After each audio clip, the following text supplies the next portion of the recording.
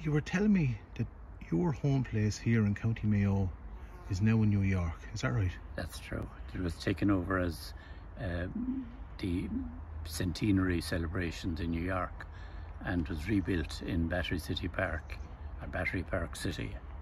And they took it, all the stones. Now, they didn't rebuild it as it was. They didn't number the stones when they were taking them. They just took them and rebuilt it as they thought. But it's very authentic. It's built exactly as a ruined cottage would be. And the idea of the park is that it's we are the people we are the statues really when we visit the park, and the landscape is exactly the same, very, very much, very, very authentic, same as it would be in the west of Ireland. A lot of the flowers were sourced in Connemara, and they were brought over as seeds because foot and mouth was rampant at the time, so they couldn't bring plants. The reason for our cottage was that it was field stone that was built of. They didn't want cut stone. They wanted to be very authentic. When they knocked it down, it wasn't built with lime and mortar.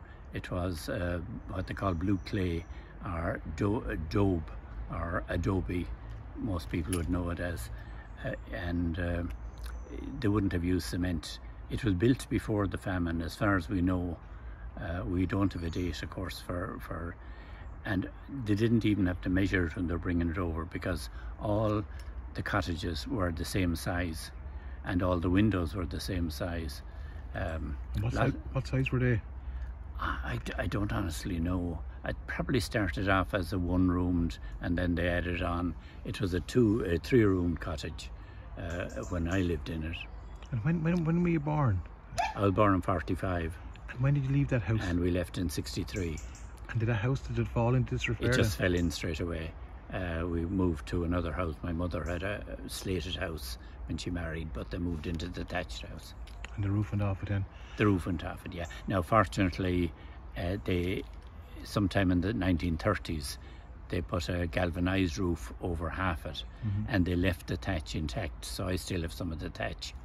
And interestingly, when they were thatching it, they didn't use willow osiers, they used briar. Okay. And the briar was like steel. It was pure hard, and it had survived. My father always used briar, and a lot of the local people in our area use briar for thatching. Yeah, and back home in Wexford we use sallies. Sallies, soak sallies and twist them. And yeah, well, that's what most people, 99% of people would have used sallies. Yeah. But in our area they seem to use briar a fair bit. Right. And when did the artist approach you, or how did that happen? The artist and his partner Brian Klein. Brian Klein had a photograph. He came to Ireland when he was about 10, and he took a picture of the old house, even though there was nobody living in it at the time. And that was the picture that Brian Tolle saw. Brian Tolle, when he was in Achill, one evening he was down in the deserted village, the Booley village, or some people call it a famine village, and the shadows of the gables were thrown across the landscape, and he was so taken with the landscape that he said he'd recreate what it looked like, and that would be the monument, and we would be the figures when we visited, we would be the figures in the landscape. Gorgeous. And what was the townsland again where your home came out? It's Carradougan, Settimass parish, and the village is Carradougan.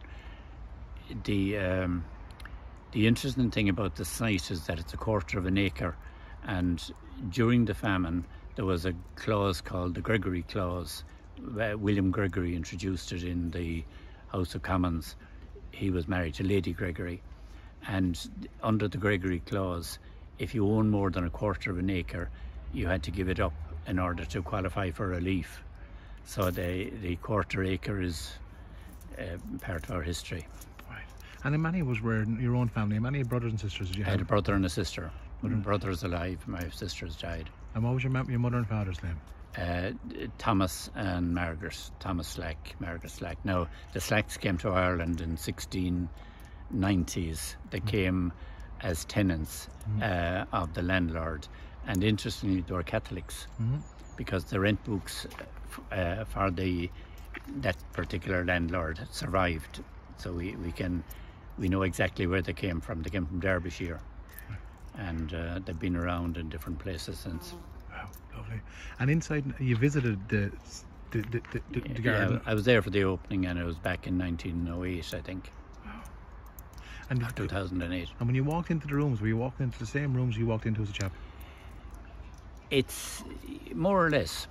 They recreated the same size, but obviously you have to walk through it, so they've doors where there were no doors. Yeah. And the tunnel that you go through is lined with a script dealing with famine all over the world and famine in Ireland, and the script changes as time goes by. They add and take away. And do you even remember having a dresser room where you ate your dinner in that house? Yeah. It wasn't luxury, let's put it that way. There was no running water, no electricity. Cooking on the open fire in the crane. Cooking on the open fire, yeah. But that was standard at the time, so it was neither worse nor better than anybody else. Yeah, and my own mother and father were the same, so we did the same thing. The gas cooker changed a lot for the women. Yeah, and the electricity. It did, yeah. And was there a dresser in the house? Yeah. And there was an outshot where with the bed in it. That was standard. Was the outshot there? Yeah. For the older person, the grandmother or the grandfather sleeping. Yeah. Is the outshot in the one in New York? Offhand, I can't remember. Probably is. I'm sure they rebuilt it to scale, the same scale. And what's left there now in the spot now where it was taken from?